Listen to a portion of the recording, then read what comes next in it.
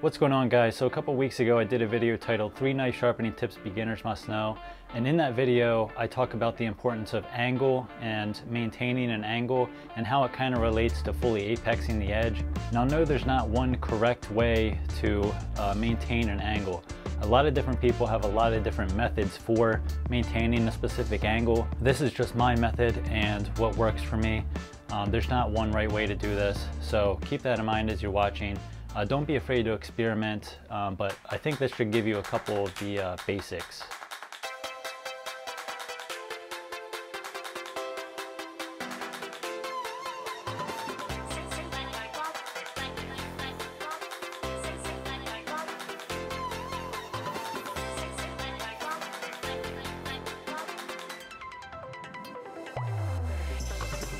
Okay, so the first thing that I'm going to recommend is, and I think this is really important and it's going to seem silly, but I think we need to have a very clean, clear workspace. We don't want to have a giant glass of milk here from a week ago that we're worrying about knocking over the whole time. We want to clear everything out of the way, and we also want to make sure that our sharpening stone is firmly, I guess you would say, mounted.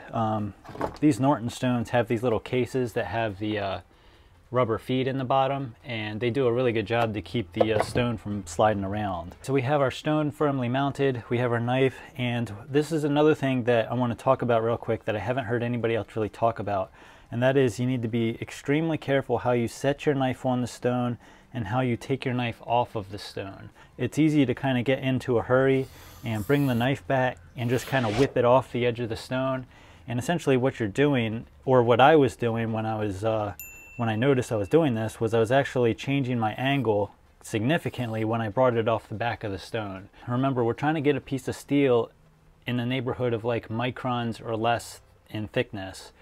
So it's a very delicate thing, especially when we're working around very hard things that'll sharpen a knife. Those things will dull a knife 10 times faster if you're not careful. So we're going to gently set our knife on the stone, and we're going to find our angle. Now, when we find our angle, I talk a little bit about how to do that in the 3 knife sharpening tips video. And I'm going to just want to keep the stock angle on this knife, so I'm just going to raise it up until just that very edge of the blade touches the stone.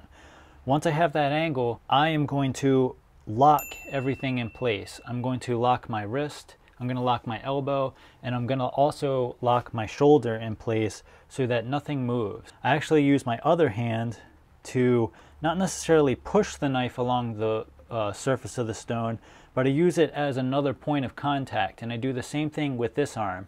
I lock my hand, my wrist, my elbow, and even my shoulders to a certain extent. I do all the movement with kind of my torso area.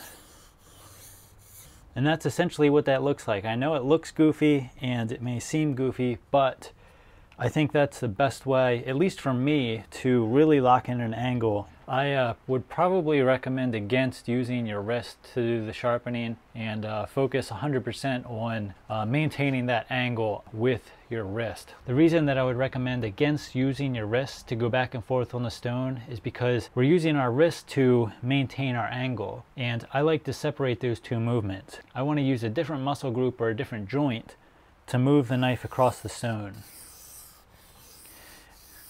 And separating those two things is what I think really helps you lock in that angle and really get a better end result. Now, I know all this sounds kind of silly because we're not sending spaceships to Mars or anything. We're just sharpening a knife. But this is what makes the difference between having a sharp knife and having a knife that's, wow, that is insanely sharp. So here's something else that I haven't really heard a ton of other people talking about, and that is, I think everybody, whether you're right or left-handed, is going to have a good side and you're going to have a bad side. Now, my bad side is actually going this way. My good side's going this way. It's very easy on your bad side to get off of that angle that you're trying to maintain. In the beginning, I even went to kind of extreme lengths to make sure I had that same angle. Whether it was, you know, getting something to just set under the edge of the blade and locking in my angle that way. And then when I turn the knife over, I do the same on this side, because I had a tendency to actually raise the knife up into the stone as I was sharpening. I wouldn't spend a lot of time on your weaker side. I would go back and forth maybe 5 or 6 times before I took the knife off the stone and looked at the edge and made sure that I was still on the correct angle and I was hitting all the spots I needed to hit. And then going back to the stone, gently setting the knife on the stone and resetting my angle exactly to where I had it before. Because I think on your weak side you have a tendency to change that angle over time, and that's not good in the long run.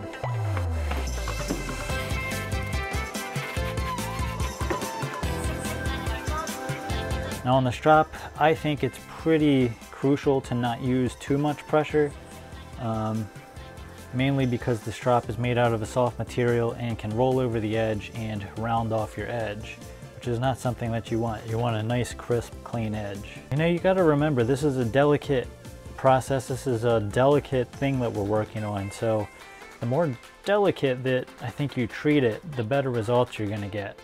So that's it, guys. Hopefully this video helps. Remember, consistency is really king when you're sharpening a knife. A lot of this stuff does seem kind of like small and insignificant, but it really does add up for a better end result. So let me know what you think in the comments. Don't forget to like the video. Please subscribe, and thanks for watching. I was going to do this video outside, but it's like pouring down rain outside.